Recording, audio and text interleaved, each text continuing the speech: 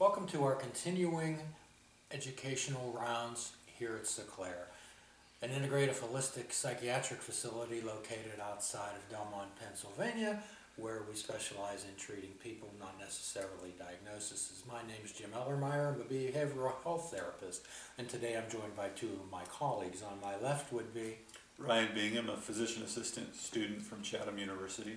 And on my right, James Buckley, music director here at Sinclair. So what we try to do also is to showcase and highlight various personalities here at Sinclair, and James has been a mainstay and a fixture and a face of Sinclair for a number of years, and I only thought it would be appropriate that we allow him to present himself today. James and I were talking earlier about how comic books have sometimes they have an origin story of a character, and I'd be fascinated to hear yours, James. Yeah, well, it's, I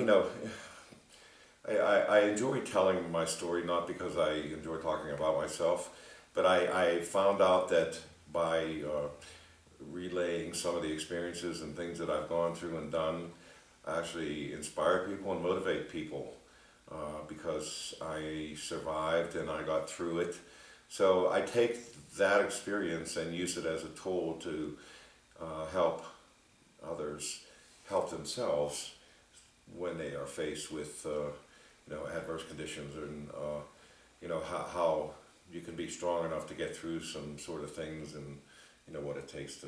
So what you're talking about is much of what we do here is some people live in the past with regret, shame, and guilt. And however, what you're telling me is that you've turned that into experience and wisdom, not only to help yourself, James, to help others. Exactly, and so all these stories that I tell, and I tell them to many different groups. They enjoy hearing them, and they just tell me things like how could you do all these things. So I've definitely have had a full life of many different experiences, and it's time to share them now for good, for good reasons, and I'm all about helping others, and that's my nature. I'm well aware of that. You have a compassionate and giving heart. So could you possibly share with us some of the things, some significant experiences that shaped the person that you are today? Well, there's so many. I'll just go back to. I often tell people that, I had some near-death experiences, and that all started when I was 4 years old, actually, when I and my sister wandered away from the house after a big rainstorm, and I stood above a storm drain that went into a pretty wide creek in Chartiers Creek, and I fell into the drain, and the water was just gushing out because it was this had been a big storm, so the water was coming out pretty strong, and I grabbed hold of the side, which was like pebbled concrete, and I got my fingers to hold me there from it pulling me out. And the really special part of that is my sister, who was 2 years younger than me, we had a little red wagon, and she tried to lower down to help me, for me to grab. You were 4 years old, she was 2. She was 2. Wow. Yeah. Why we were out there and where our parents were, I have no idea. But it happened, and so she lowered the wagon for me to grab hold of it, and I kept trying to reach it, and I couldn't grab it. It was only years later that I realized that would not have been a good thing for me to have grabbed that wagon. I would have pulled her right in, and being 2 years old, she would have had less of a chance. So I managed to pull myself out of that, and that was the beginning of these close encounters that I've had. The following year I got hit by a car and had a fractured skull. So that was, like I said, it was like a lifetime of risk-taking and, doing things that weren't really very smart. But I survived, and, That's the key. I survived. I survived, and I feel there was a reason for that. Mm-hmm. So I can tell some of these stories to others to say, just be careful what you do out there. Think about what you do before you do it. Emotional minds can cause you to go places that your wise mind probably would, might disagree. So share with us a bit how you began to mature and learn the difference between making emotional, impulsive decisions versus what we call here wise mind choices.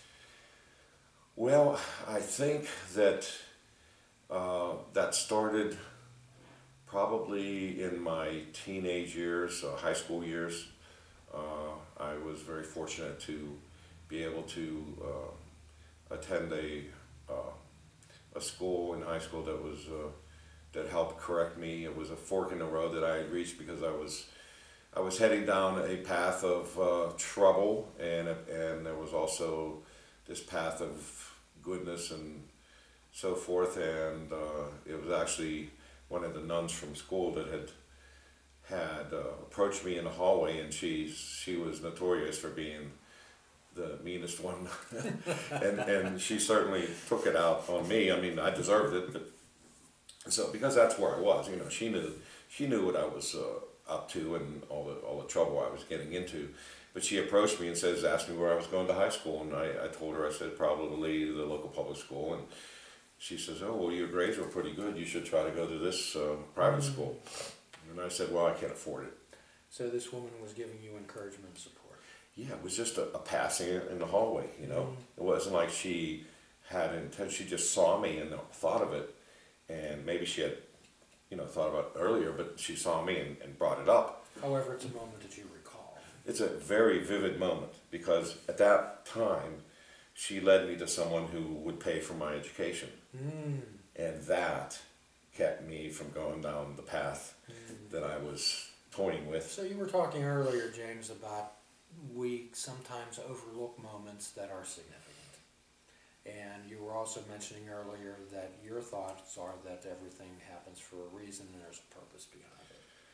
Well, it's a commonly used phrase, and that's fine, because people can say that things happen for a reason. The thing about it is it takes some faith that there is a reason, because we really don't know what if that's the case or not, that it happens for a reason. But some of us believe that it does, and myself, believing in a power higher than me, feel that God has a way of taking us where He feels that we would do the best. And that falls right into the Sinclair holistic wellness philosophy, where we make no apologies to insist and encourage that a spiritual part of life, a foundation, is essential. Exactly, and because we have so many different kind of religions and spiritual, it doesn't mean that any one of them is actually right. Because if we knew that, then we would all be there. But that's what faith is. Faith is not knowing. So, that it's all built on that foundation. Because if we knew all the answers, well, life would be pretty boring, first of all. And we would already know what to do, and it would be just such a different thing. But now we were given free choice, freedom to make choices in our life, and I believe that there are, if it's God or if it's angels, whatever, directing us at times, helping us at times, putting us in a place where we can do a lot of help. And coming to Sinclair, I feel that that's part of it for me, and I'm just feel very comfortable. Well, speaking from a 12-step world perspective, and I think everyone out there knows where I'm from, is that we believe that we do the footwork and the power greater than yourself determines the results. So tell us about the footwork. You were talking about going to this other school. Yeah, so I attended that school, and it was a really good thing for me, because one of the things about the school is